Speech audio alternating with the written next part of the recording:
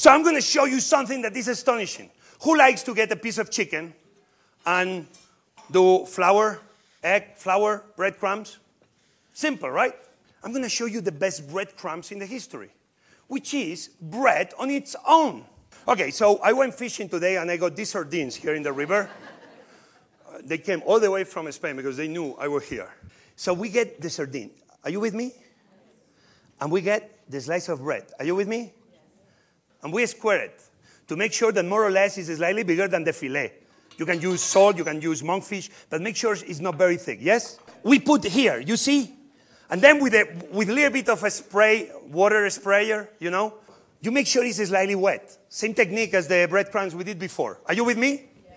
So we put a little bit of olive oil. And then take a look what happens. This is very unique because this is pure minimalism. Take a look what I do.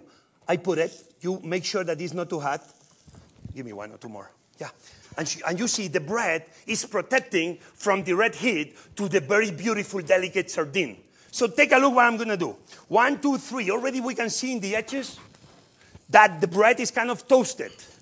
And careful, because after toasted, it's burned. Yes?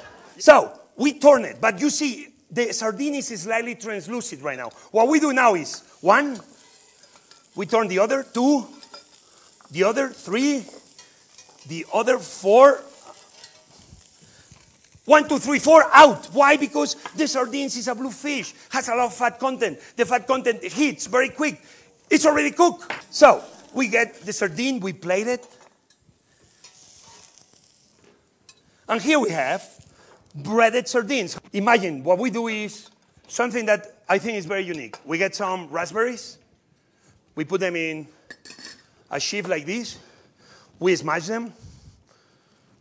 You see, we get all the beautiful puree of the raspberries. So what we do is we get the spoon and we have this very nice, very unique puree of fresh raspberries that somehow is the same acidity that you find in the vinegar or lemon that we like to pair our anchovies with.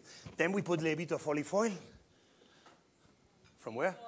And because we're celebrating Spain, and in Spain we have great almonds, especially when you find the Marcona almonds that you find everywhere, what we do is use the almonds this time as a salt. A salt, like something that gives further flavor. We get a microplane, we grate. It's an astonishing texture. And ladies and gentlemen, here we did the sardines breaded with raspberries. Time. How much time I have?